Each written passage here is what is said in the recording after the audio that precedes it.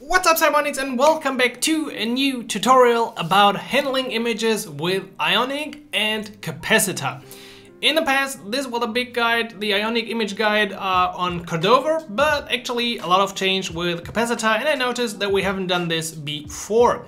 So in this video, I'm gonna show you how to use the Capacitor camera and the Capacitor Filesystem plugin to build a little Ionic application where we can capture images, we can store them inside the file system, we can delete them, and in the end we will also upload them to a little PHP script that I've created. You can find it in the link below. We won't cover that PHP part, it's just to show you how it could work. And of course, this is not just meant for Ionic and PHP, it is just an upload of a blob file. So you could have a Node.js, Java API, it really doesn't matter. It's just about handling files, storing files, and uploading them and everything combined with Capacitor. If you enjoy Ionic tutorials like this one, make sure to check out my ionicacademy.com, the place to learn everything Ionic, not just file upload, really everything else, including a community, courses, quick wins, templates, everything to make progress with Ionic faster. But now let's dive into our video and create a cool little application with Ionic and Capacitor to capture, upload, store, and delete image files.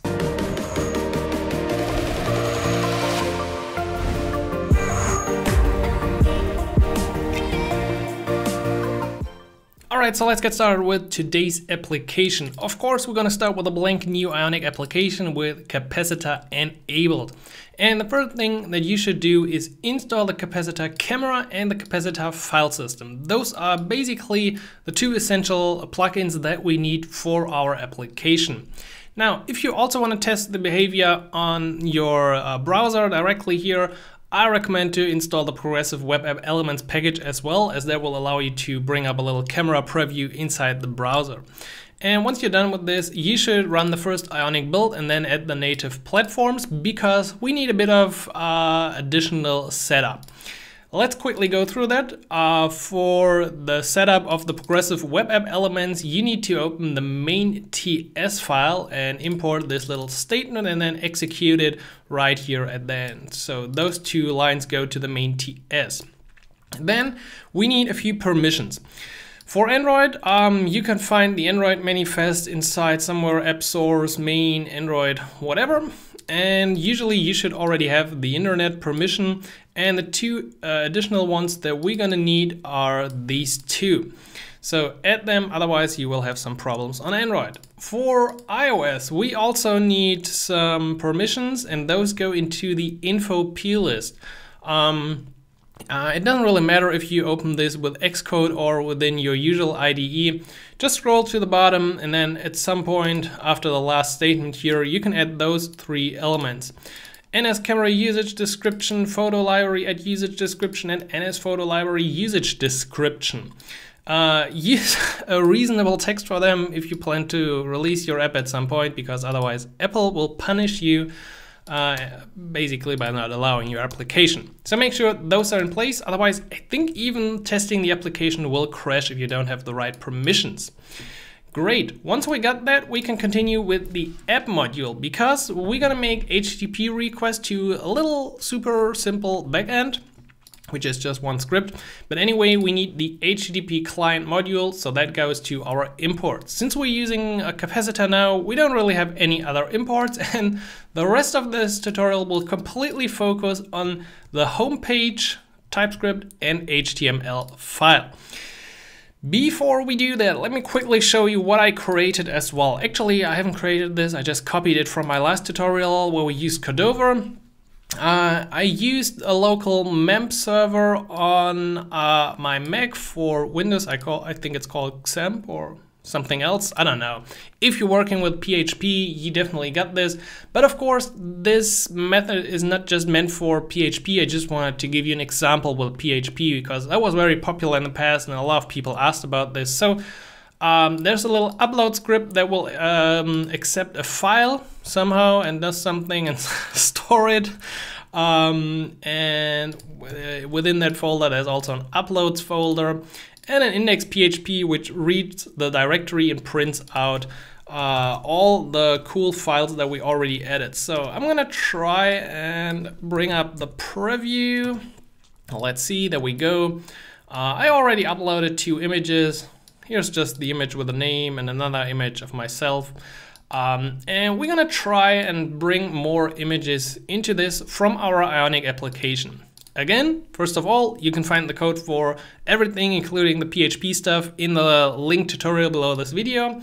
And second, this is not only meant for PHP, it's just that this was pretty easy to set up. We're basically sending form data with blob information to a backend, and that could be Node.js, could be Java, could be basically anything. Okay, with that being said, we can actually close this or remove, well, we will work with that later. For now, let's get back, not here. Let's get back to this one. What I did so far is not really a lot. Where's my application running? There it is. There we go. So I just changed a little header color. I'll show you this in a second, but otherwise there's really nothing going on so far. I've defined a little interface. We will see that this comes in handy. Not super important, but helps to see how the data in our application is passed to other functions. And then we've defined a little const for the directory where our images will be stored. Now, that's everything for the beginning. In the written version, I actually start with loading the files. But since we don't really have any file, I think it makes sense to just directly start with selecting an image. So therefore, let's add the import for the capacitor camera with all the beautiful interfaces that we need. We're using capacitor 3 in this video, by the way. And then we can start with the function to select an image. We're gonna somehow trigger this from our view. And the first thing is to just use the camera API and call get photo. We can pass in a lot of options like quality. Maybe I'm gonna, I don't care. You can pass in allow editing. I will set this to true because I really don't like that behavior on Android. More important is the result type, and we're gonna use the camera result type URI. Could we use base64 as well? Probably, yeah. Maybe it would even be better. I'm just thinking about how we're gonna store this. But usually I prefer URI because of the usual performance, and well, it might not be the best. Let's talk about this in the end again. Perhaps that's a little challenge for you to convert this later to just base64, and I guess you will comment with, well, I could remove about 50% of your code, Simon. Anyhow, let's set for the source something you want. You can use a prompt, photos, camera. I will just go with photos because then in my web preview, it's hopefully not crashing my recording. Otherwise, after opening the camera for the first time, my image at the bottom might look horrible. Now, if we get back an image at this point, we're gonna put in a little lock so we can see the image information. In that case, we wanna save our image. And we know that this is a photo, and we can actually use the capacitor interface for that pretty nicely. Now to save the image, we're gonna, yeah, well, we might have done this with just base64 data, but I don't want to break things now, so we will stick to this. I'm pretty sure it will be useful for you anyway, so let's do this. If we want to save an image with capacitor, we of course need to give the file a name. I would recommend you just make something like this with a date or whatever you like. And then we can go ahead with saving the file using the Filesystem, auto import coming from capacitor Filesystem, and then using write file. Now we need to put in some options, and this is important. So first of all, we're gonna have to use a directory. I recommend you always use the same directory, otherwise it will be very challenging for you in the end. You can select from cache data, documents, external storage. Data is usually meant for user-generated iOS will use document. On Android, it's a directory holding application files. Files will be deleted when the application is uninstalled. And I think that's fine and a good directory. The path within that directory should be now our defined string. So we got just gonna put in, well, not exactly. We need to construct this because we don't only want to supply the name of the folder, but also the file name. So we're gonna do it like this, and there we go. Yeah, of course I got one too much. And finally, we need the data. Now, this one's a bit more challenging because writing to the file system, write file options, data has to be a string. So we can't put in URI or a blob or anything like that. We now have to convert the photo that we captured to a base64 string. And yes, I see the point. We could just use base64 in here, but I always had some problems with the performance at that point, but well, yeah, I really see it. Anyway, I'm gonna show you how to do it like this. Maybe it's even the safer way to do it like this. So what we're gonna do is we're gonna create the base64 data by using another function. I can just already put it in here and do it like that. And that one will be called read as base64 from a photo. Now, this function I didn't came up with. Well, I used it from a great tutorial by, I think Matt Netkow created this specific tutorial. And within here is somewhere a function that looks like this. But in fact, this is only the version that works on the web. So we're gonna have to go adding mobile and then instead use this one. Why did I actually create the function? Well, because I renamed it. That's a good point. So we're gonna use my own interface here. Okay, we can remove some comments, but we see that we now need the platform to make a little platform check because the behavior is a bit different on the web and on native devices. So if we're running the application in the context hybrid, which means it's a native iOS or Android application, we can just read from the file system using the photo path. That is a URI, because we use camera result type URI, and then we can just return the file data. In the case of a web implementation, we actually have a web path to that file. And now it gets interesting because with a web path, we can now convert that blob, which we just get from the fetch API, to a base64 string. Once again, yeah, we're doing a lot with that blob, which we could have saved by using a base64 string. Anyway, now we got this in place. Those basically belong to each other since this is just the helper function used here, which has a little file reader and handles this nicely as a promise.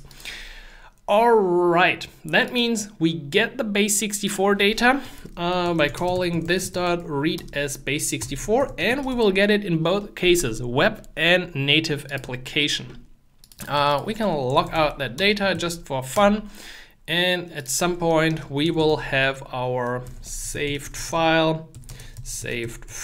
And with that in place, I think we're ready for a little first test run. We only need to implement one part of the view. Let's put in an ion footer, toolbar, ion button, clear, full, whatever, which calls our select image functionality. Okay, we got that. Did I use the photos? I really don't want to mess up my recording, please.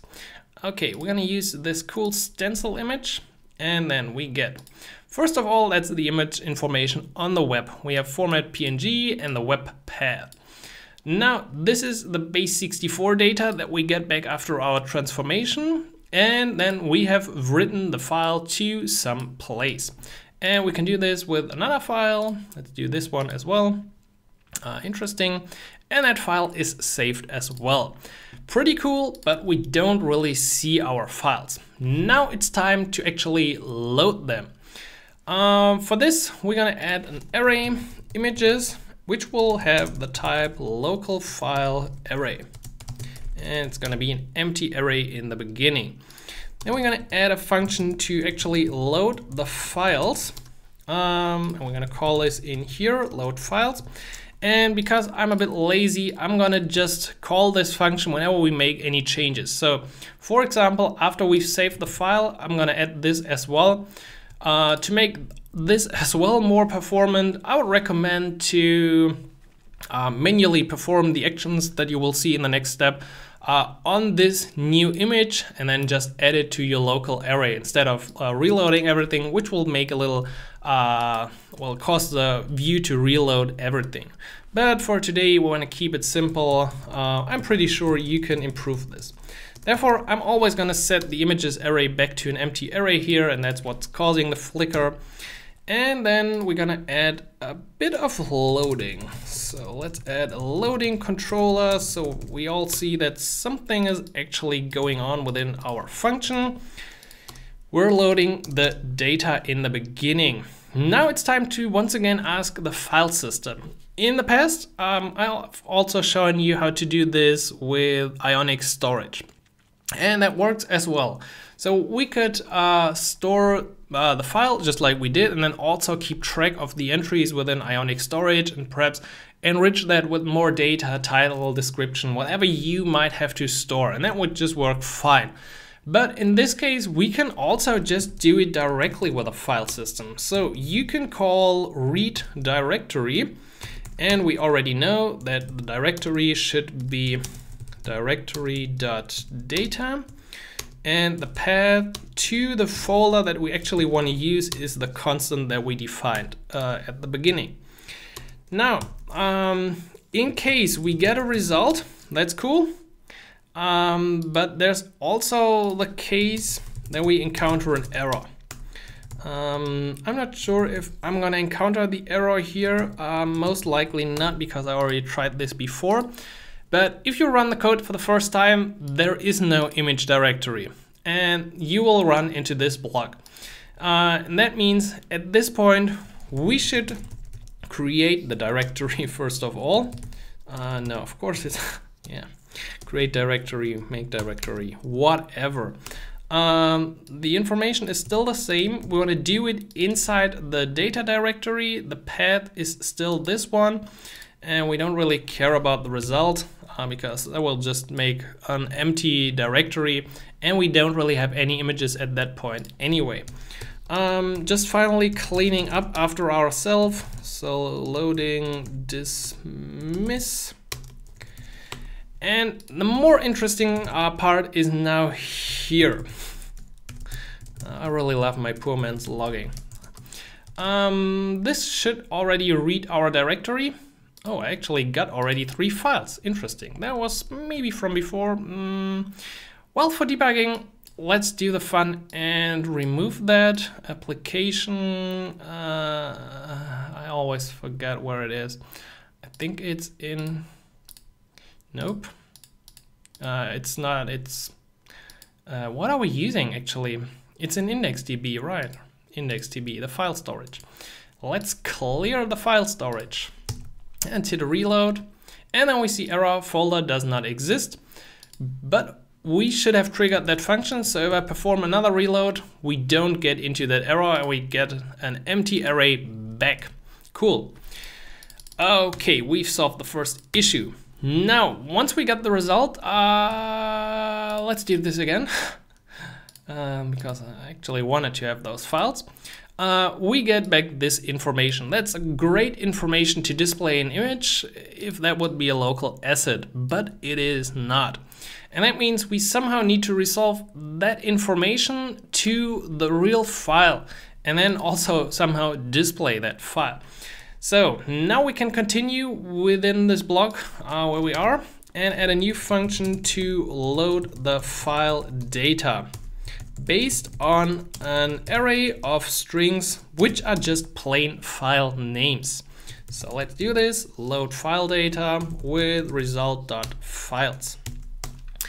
And within that function, we can now iterate all of them first of all. So let file of file names.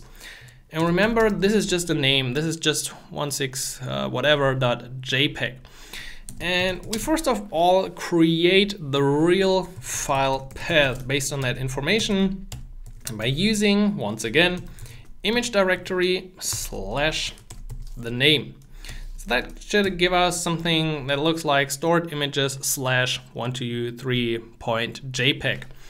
And now we can finally read that file by, once again, guess what, using the Capacitor file system. Really, the file system is one of these plugins that it basically just works. I really like to work with it. It was such a pain with Cordova in the past, and I feel like Capacitor file system is really working a lot better. It's just my opinion, but of course, well, whatever. Okay, we're gonna use our same directory like before, and we've already created the file path, so we should be good. And let's log this out. Read file. Anyway, okay, there we go.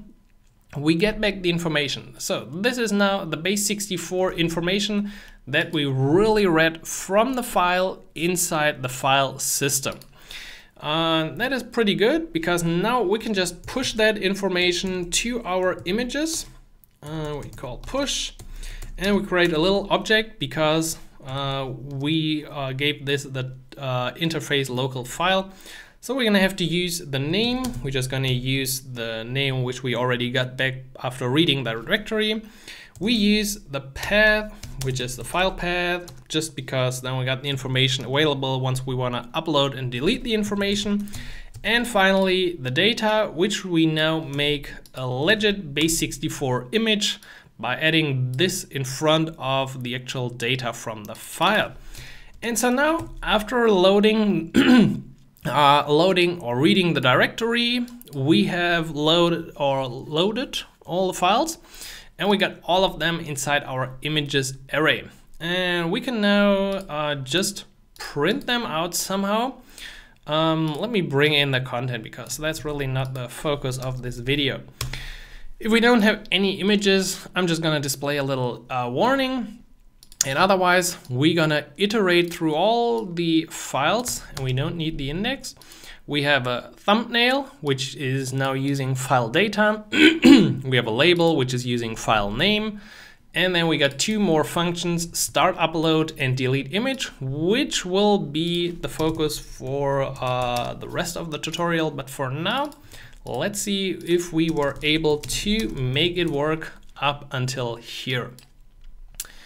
And there we go. We got our first image. Let's take another one. That was, okay, yeah, there we go.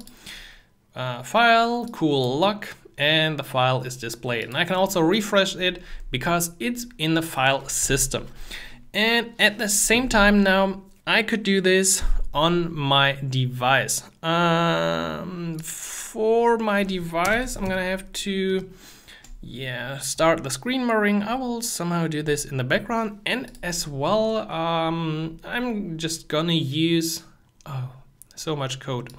I'm just gonna use the camera in here instead for the device. So you get like picture in picture and something. As you can see, I already added a few files in here. Let's try to add another image. Yeah, please do this. Hello, little friendo, use photo. And then we see the photo appears up here. So it works on my iOS device as well. And I've also tested this with Android. So please don't say Android is not working. Well, my device was pretty old. So maybe there's a little difference to your device, but usually it should work the same. Where did we left off? I think the only thing that's missing, is start upload and deleting files. Maybe we're gonna do the deletion first because that's pretty easy. So we call this with a local file. So now you see why I created that interface. We can also put it into start upload, which makes life pretty easy. And to delete this file, we're gonna have to mark it as asynchronous. And we're gonna go ahead with delete file. Another cool function of the file system. Directory, really I need a shortcut for that. Directory.data, and finally path, file.path. Good thing we stored it inside our interface. And because we're lazy, we're just gonna call load files again. We could also add a little toast message, but I don't feel like adding it now. Start upload is more interesting, at least a tiny bit. Because we want to append the data as form data, and right now it's base 64. Perhaps your API is also accepting base 64, so you can just send it over as a string in the body. Might work as well, but in a lot of cases you directly upload the blob information. And in that case, let's start this by first of all using the fetch API again. Because our file data is actually already a base 64 string, we can use fetch directly. We're gonna see how this looks. What was the command? Oh, nice, I got that. I still got it. So let's see how that looks. And press upload. Okay, that's the response. That's the URL, and that's the body, a readable stream. That looks great, because from that we are able to create a blob by just using await response to blob. And then we can put in another of these. Oh, I found it again. I'm so happy. I completely forgot about that command. There we go. And then we have a blob. The size looks good and it's ready to be sent to our API. I'm gonna remove the images here for now, because then we can actually see the difference. Let me quickly delete those. No, I'm not answering the door right now. Thank you. Okay, no more images. That's good. We can get rid of this and get rid of that and create a little form data object. New form data. Actually not sure if you could pass it into the constructor already. I usually use it like this, form data append. The key, this is now file in my case, because the backend expects it to be file. That might be different for you if you have your own API running. Then we got the blob information, and then you also pass in the file.name, and then we got the form data ready. And now we can finally upload it. And I've created another function because functions all the time today.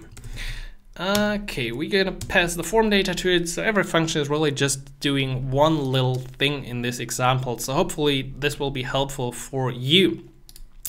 We're gonna do it like this. I'm gonna show a little loading while we're uploading, and then I'm gonna use my local URL. If you're using the script from the tutorial below this video, you can do it mostly like this. I've just created an images folder inside my MEMP installation, and within there is the upload, the index, and the additional uploads folder. If you want to test this out from your, let's say, simulator or your device, you should, in this case here, use the IP of your computer instead, or just here. So whatever, something like this should be your URL in that case. Otherwise, with localhost, it's not going to work from the simulator or your connected device. And now the final part is really easy. We're using the HTTP client, which we might want to add. Private HTTP client. There we go. And we try to find our function, and we make a post request to our URL with our form data. And then we can, we can add a little pipe block. So let's say finalize. We're gonna loading dismiss, Sorry about that. I really don't care about the value. And then we can hit the subscribe block. And I'm just gonna put a lock in here because it should hopefully work. Okay, time for a real test, right?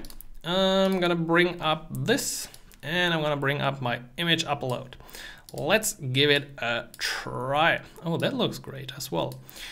Upload this cool file, upload success, and there we go. And I can upload this one and it's immediately here, and I could even upload it again and then it's not there because it's the same file name. Anyway, we can delete the files, that works as well. And as a final little addition, where is my real app? There it is. So on a device, real life testing. I'm gonna upload the one I just captured. And yeah, of course I need to use the other URL. I've stored this somewhere so I could quickly do it because I knew that would happen. So I'm gonna replace this because I got live reload enabled. That should work pretty nice. We're still at 2 files. Let's upload that. And let's upload this one from Simon, and well, that's enough. And there we go, image, more images, and the image we just created. And I could now also connect the Android device. Well, is it already maybe turned on? Let's give this a try. I always forget about it could work. Let's quickly do this. Let's quickly try Android as well, so I can at least show you that it used to work on Android. I'm gonna select a photo of myself. Perfect, that should work. And then we're gonna hit the upload and we're gonna hit the refresh, and please be here. Is our glorious image of me in front of the green screen. Maybe I should have allowed editing, that looks horrible.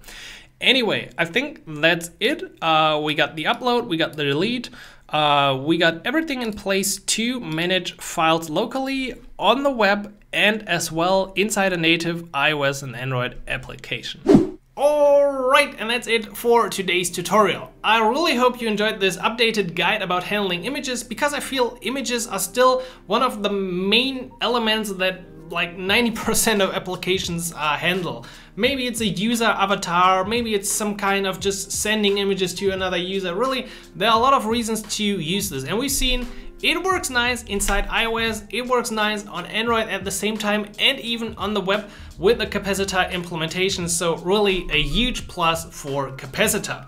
If you enjoyed the video, also give it a like somewhere here below and subscribe to the channel for more Ionic videos, and I will catch you next week like always. So happy coding, Simon.